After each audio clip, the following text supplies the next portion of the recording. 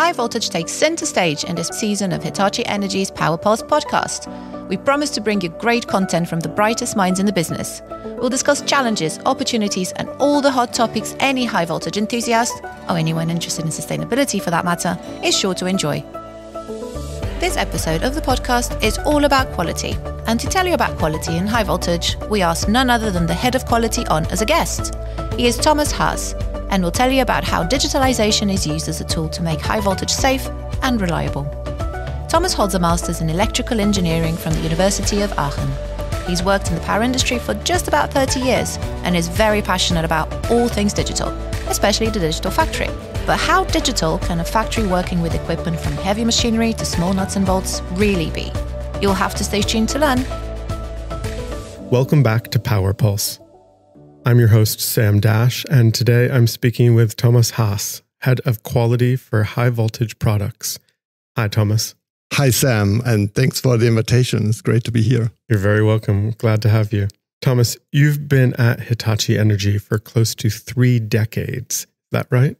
That's about right. Yes, absolutely. So when you reflect back, how would you describe yourself when you first entered the company, what your passions or anxieties were? And then how do you compare that to now?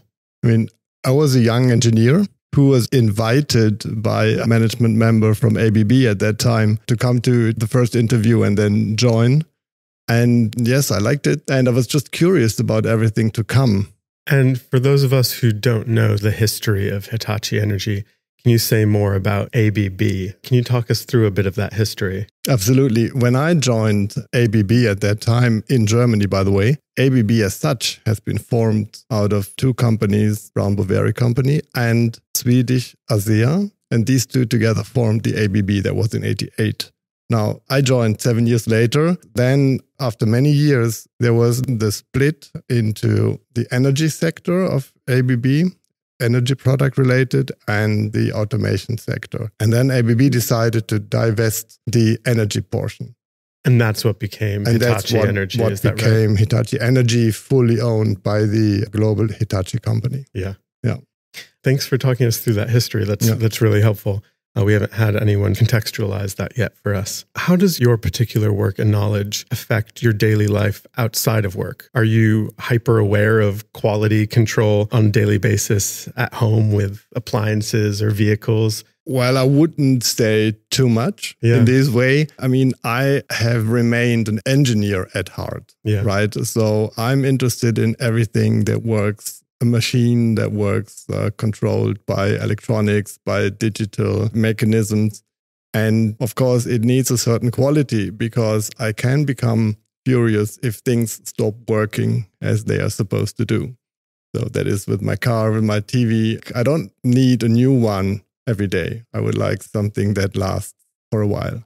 So I feel like maybe after this podcast, I should get your contact info and give you a call whenever I need to buy a new TV or a new appliance, because I'm sure that you do some really good research into what the best option is. Maybe, but not always. I'm still also one of those who get what appeals me. Yeah. So let's get more into high voltage. I want to understand just how digitized a high voltage setting is.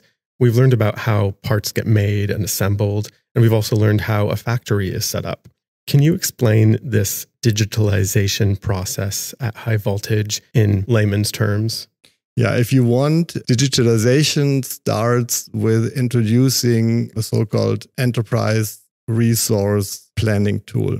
I should not name a brand name, most probably, but there is some worldwide known software which is used in many areas to control manufacturing processes and all the material handling in the factories. Right. This we have been using in our company for decades also as well. I grew with these systems which basically take care that all your products follow a certain work step, a certain workflow, that you have clear of materials, which materials go into your product, and that all these materials need to be purchased from suppliers, from other companies or other units in our own company. Yeah. And these parts need to be taken into the system, into the factory, but they also need to be registered. So we would like to know at any time how much or how many of which product are in our warehouse, in a specific box, on a specific pallet.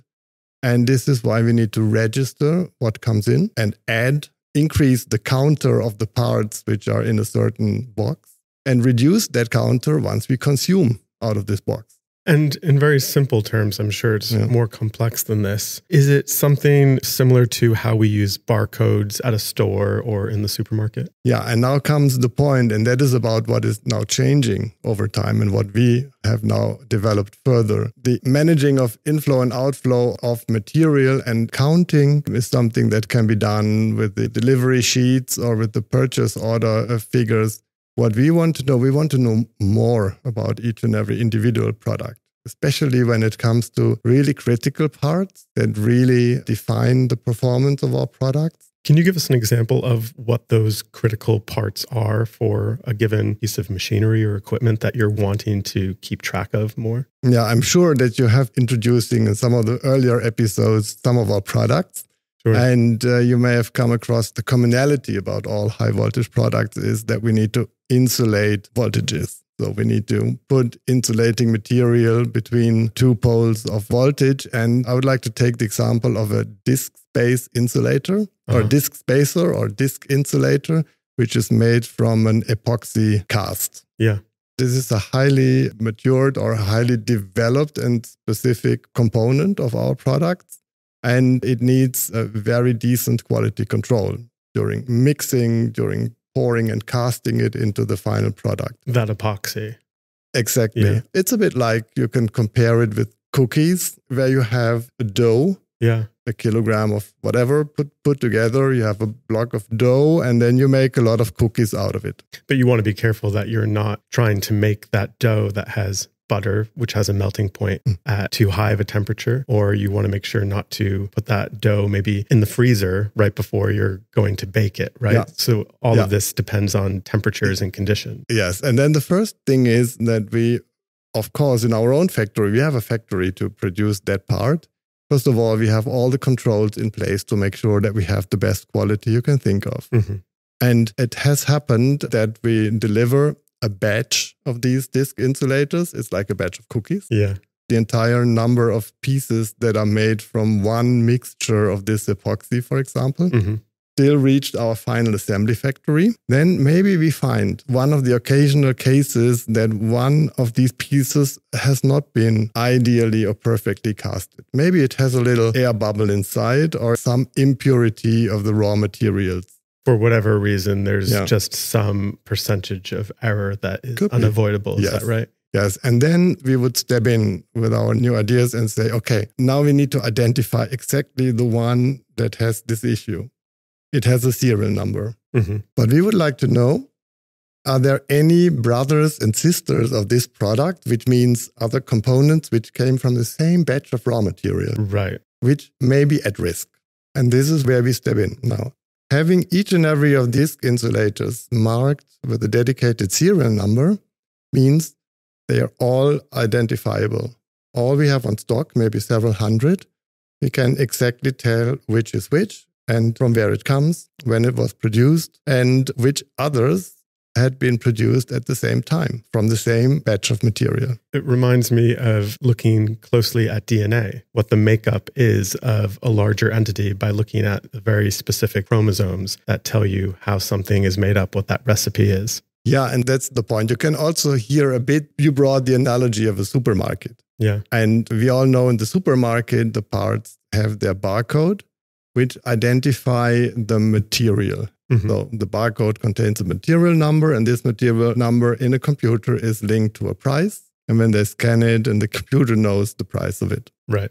Now, we would like to know even a bit more on our product. We want to know which product is it, so which type of disk spacer or disk insulator, for example. We would like to know who manufactured it. We may have several suppliers. Yeah. We want to know when it was produced. So this is why we created something that is like the barcode in the supermarket. It's a matrix code indeed, which looks a bit like the QR code people know from their mobile phones. Yeah. And that contains a bit more information. It contains the supplier of a part. It contains the manufacturing date. It contains the serial number, which exactly identifies which is which. And that is our basic feature that we need later to identify material, to relate it to neighbors, to capture it and to work with it later.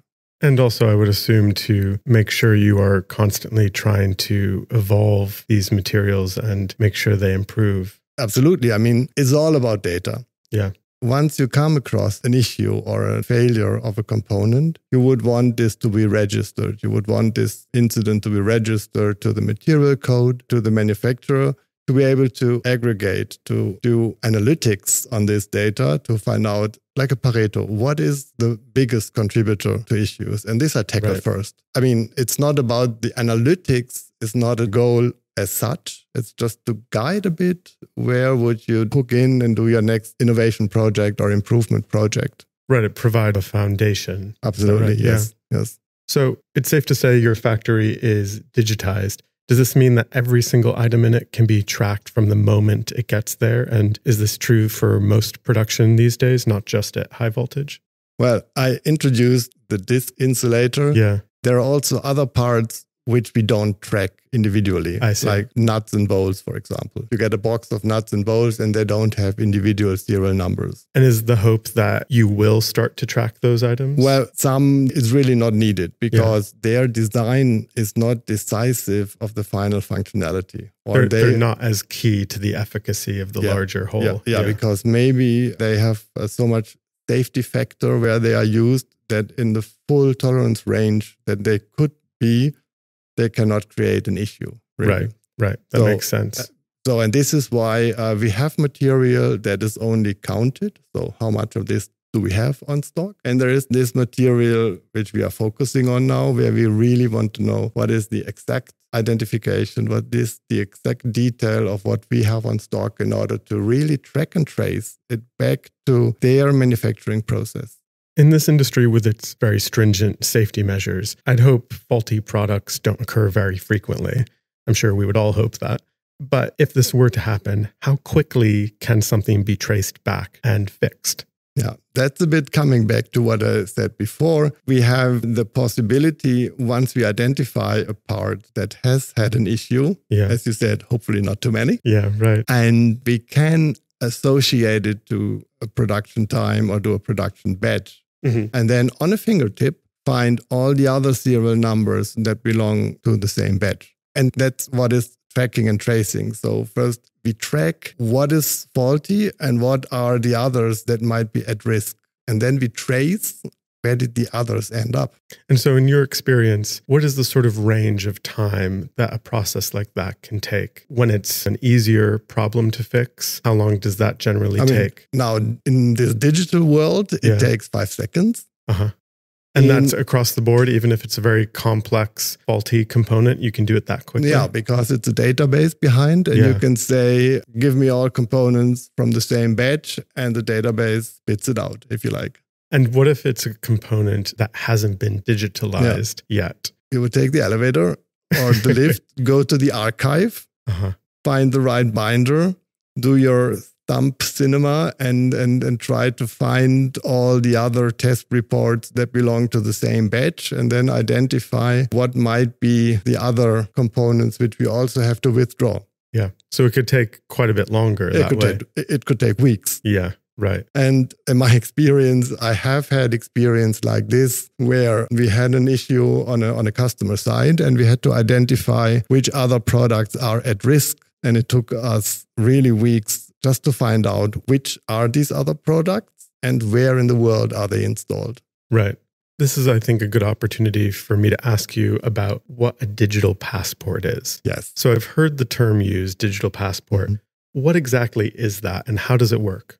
Just consider that these very critical parts have a passport like our travel passports. So that is a data record.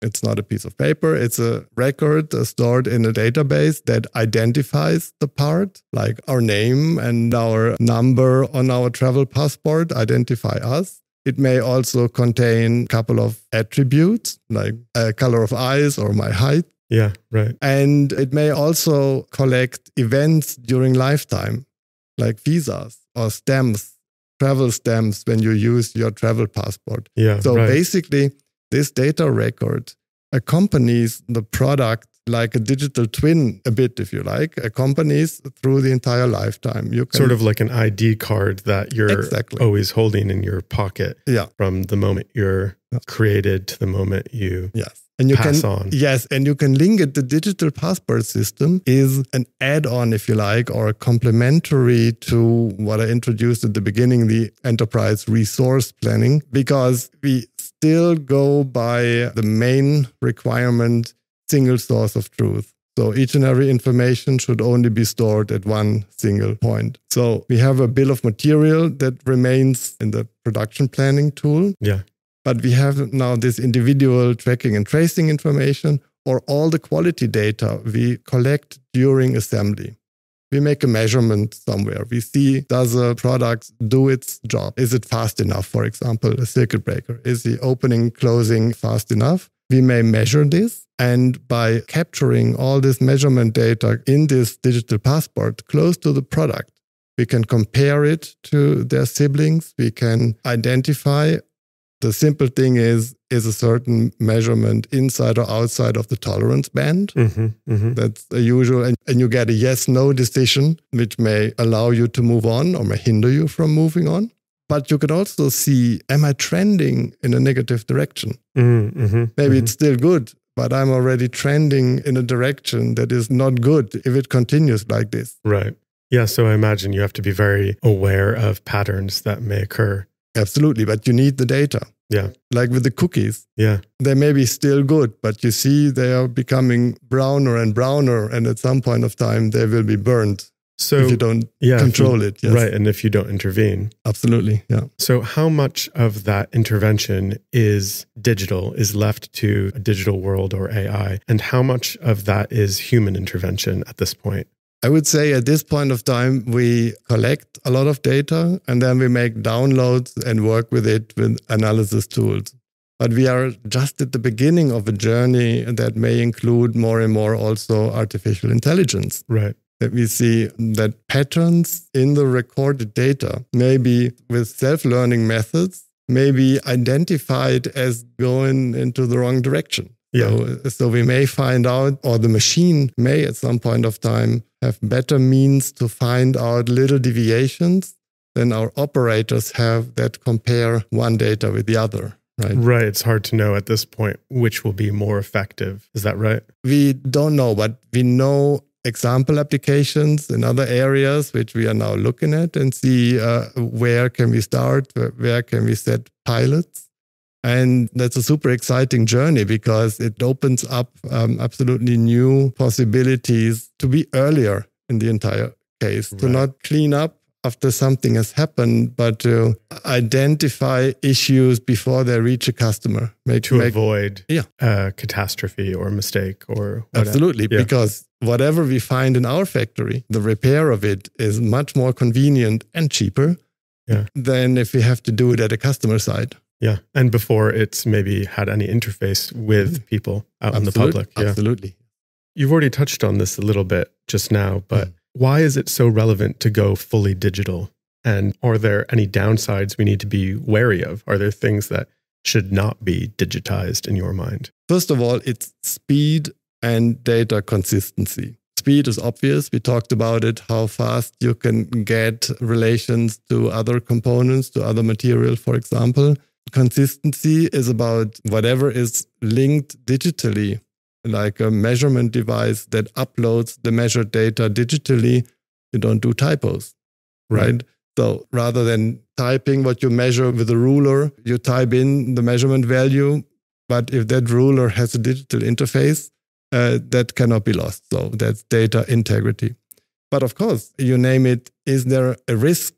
Yes, of course, big data always has a certain risk if it falls into the wrong hands or if there is an opportunity to step in and manipulate. right? Because it is important to be trusted and to have trust in the data collected, is not manipulated, is really the true unmanipulated data. Is factual and not absolutely, sort of, yes. Yeah.